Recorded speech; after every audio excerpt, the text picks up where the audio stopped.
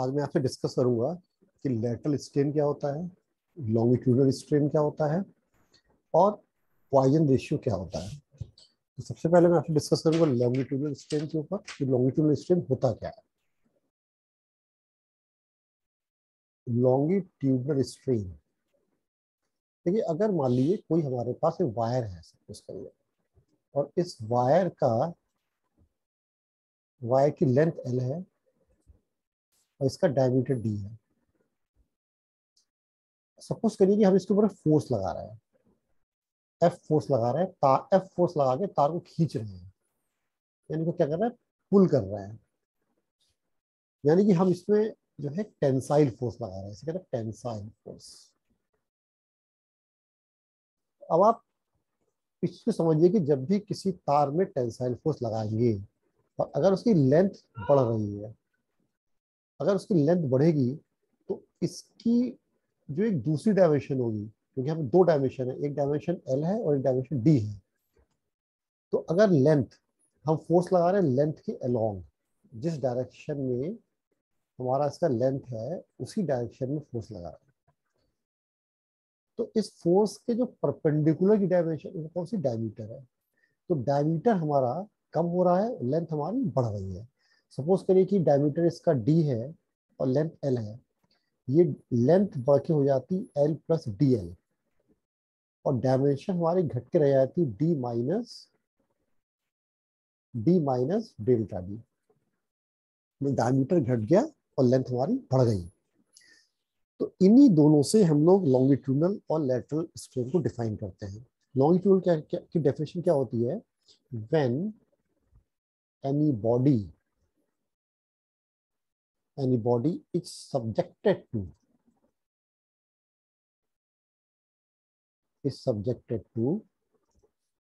Axial माने होता है एक्सिस के along, axial tensile load. Tensile का मतलब होता है खींचना, load. There is an increase in the length of the body, in the length of the body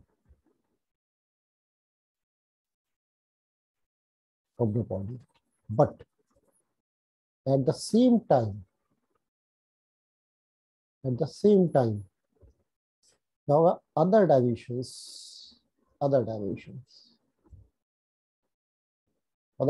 का मतलब है डायमीटर से है, जो दूसरी डायमेंशन यहाँ पे D है, क्योंकि वायर जो है यहाँ पे गोल है। Dimension of the body at right angle और perpendicular direction of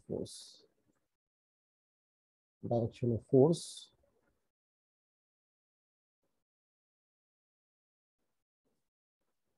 the force decrease।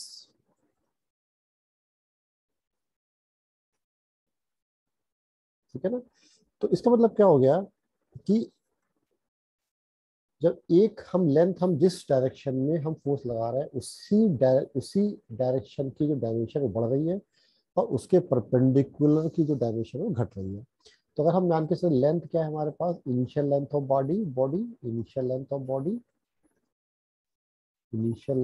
Body और L प्लस DL क्या है, ये हमारे पास है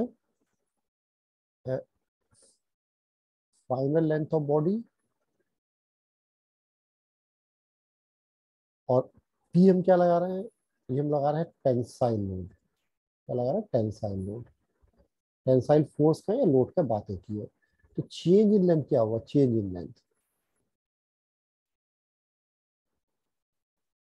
लेंथ हुआ अपने पास, TL क्या हो गया, चेंज इन लेंथ हो गया। तो इसका मतलब क्या हो गया कि जो लॉन्गिट्यूडनल स्ट्रेन है वो क्या हो जाएगा, longitudinal strain is equal to DL by L। मतलब original length, sorry change of length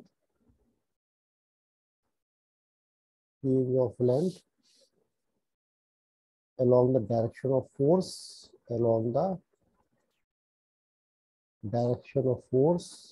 oblique original length. ठीक है ना। अब इसी तरह से हम डिफाइन कर सकते हैं लैटरल स्ट्रेन को। जैसे लैटरल स्ट्रेन, लैटरल स्ट्रेन में क्या हो रहा है कि हम इसको कैसे डिफाइन करेंगे, the stream eight right angle, stream eight right angle two the direction of applied load, load is known as lateral strain। lateral strain यानी क्या हो रहा है, यहाँ पे क्या है, जो डायमीटर है, diameter of body is right angle है। राइट एंगल का ये आप परपेंडिकुलर भी कह सकते हैं, और perpendicular direction, direction of force. यहाँ पे क्या जाएगा, यानी कि जो लेटरल स्ट्रेन है दैट इज इक्वल टू, अगर डी के हमारे पास इनिशियल लेंथ है, इनिशियल लेंथ है, और हम कहते हैं जो डेल्टा डी है, change of initial diameter, sorry initial diameter, change of diameter, जिन्हें डायमीटर क्या होगा, डिक्रीज होगा। तो लेटरल स्ट्रेन का मतलब क्या हुआ, delta D by D, D delta D by D, ये हो गया होगा लेटरल स्ट्रेन। तो इसको लेटरल स्ट्रेन को इस तरह से डिफाइन कर सकते हैं। एक चीज ध्यान का रखना है कि जो if length increase, if longitudinal length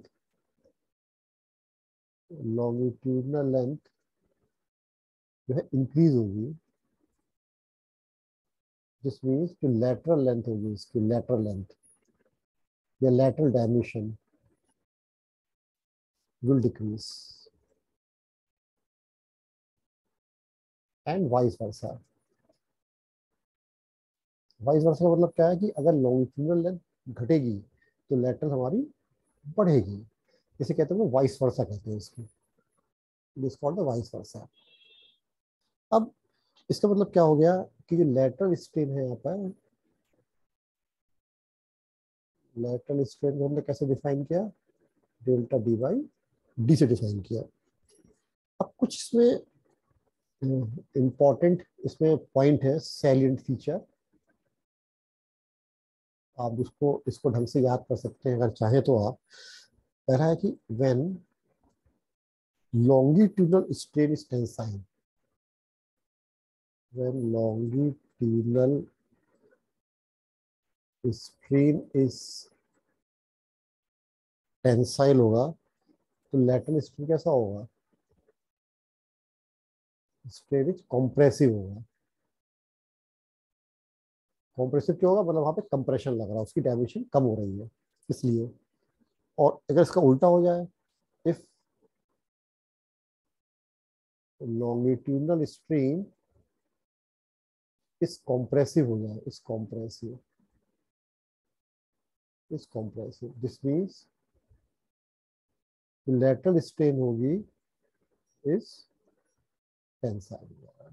क्यों, अगर मान लो हमारे पास ये मान लो वायर है, ये वायर है, इसकी लेंथ एल है, इसका डायमीटर डी है, अगर हम इसे कॉम्प्रेसिव फोर्स लगा ऐसे करके, वैसे करके तो क्या होगा, डायमीटर इसकी लेंथ क्या होगी, घटेगी, लेंथ घटेगी लेकिन डायमीटर हमारा बढ़ेगा।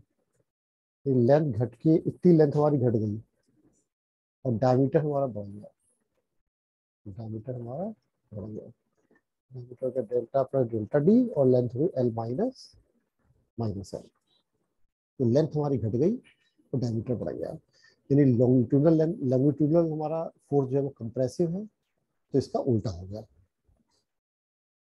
तो ये एक बड़ा इंपॉर्टेंट है जो आपको समझना है इन दोनों के अंदर कि किस तरह से ये काम हमारा करता है।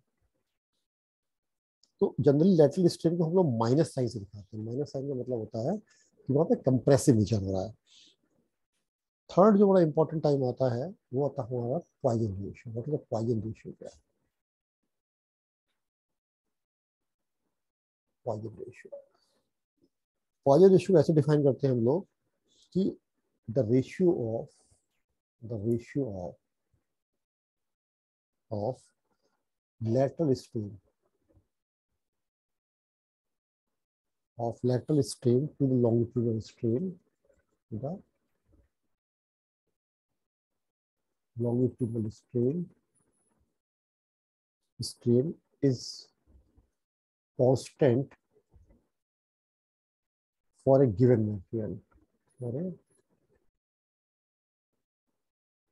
given materials within elastic limit. Elastic limit, या हम ये भी कह सकते हैं कि जो हमारा लेटरल स्ट्रेन है, lateral strain is proportional to longitudinal strain within elastic limit, within elastic limit। यानी कि लेटरल स्ट्रेन को हम लोग एप्सिलॉन लेटरल से दिखाएं और इसको दिखाएं हम लोग लॉन्गिट्यूडनल स्ट्रेन से। इसका मतलब क्या हुआ? Epsilon lateral proportional to, proportional word आएंगे तो म्यू आ जाएगा यहाँ पे। इसका मतलब जो म्यू इज इक्वल टू है, this is the epsilon lateral oblique epsilon longitudinal. ये आपस में क्या होता है? एक दूसरे, ये रेशियो होता है दोनों का। तो इस तरह से जो है हम लोग निकाल सकते हैं लेटरल स्ट्रेन और लॉन्गिट्यूडनल स्ट्रेन के बीच रिलेशन को हम लोग कैलकुलेट कर सकते हैं। अब एक चीज और हम इस तरह से इसका मतलब ये हुआ कि अगर हमें कोई भी एक चीज पता है, लेटरल स्ट्रेन पता है और लॉन्गिट्यूडनल स्ट्रेन पता है, तो पॉइजन रेशियो निकाल सकते हैं। अगर पॉइजन रेशियो पता है, लेटरल स्ट्रेन पता है, लॉन्गिट्यूडनल स्ट्रेन निकाल सकते हैं। एक एग्जाम्पल आपको और ले रहा हूँ कि सपोज करिए हमारे पास एक वायर ऐसा है, एक मटेरियल ऐसा है कि जिसकी चौड़ाई जो है ये ऐसा दिया हुआ है, लंबाई में देखिए, चौड़ाई में दिया हुआ है, ऐसे करके चौड़ाई में दिया हुआ है, ऐसे करके। मतलब ये हमारी लेंथ है LL, ये हमारी विड्थ B है और ये हमारी थिकनेस है W। 3 डायमेंशन दी हुई है। इसको हम T से भी दिखा सकते हैं, T थिकनेस है। यानी ये लेंथ है, ये उसकी विड्थ है और ये उसकी थिकनेस है। किसके? कोई बॉडी की। यानी क्रॉस सेक्शन कैसा है इसका? ये हमारा रेक्टेंगल है। तो हम क्या दिखा सकते हैं इसको? जब हम फोर्स लगाएंगे along the length, along the length force लगा रहे हैं, ये टेंसाइल फोर्स लगा रहे हैं। तो इस केस में जो लॉन्गिट्यूडनल स्ट्रेन होगा वो कितना होगा हमारा? Delta L/L। अगर हमारी लेंथ बढ़ करके L से क्या हो जाती है? L प्लस डेल्टा हो जाती है। इसका मतलब B जो है क्या हो जाएगी हमारी? घट के माइनस डेल्टा B हो गई, और थिकनेस जो है घट के हमारी डेल्टा T हो गई। इतनी इतनी इतनी विड्थ घट गई, इतनी थिकनेस घट गई। तो इसका मतलब जो लेटरल स्ट्रेन होगा वो कितना आएगा? माइनस डेल्टा B/B और माइनस डेल्टा T/T। या माइनस साइन क्या इंडिकेट कर रहा है? Minus sign indicate that that these dimension decreasing, ये इस पे जो इंडिकेट कर रहा है।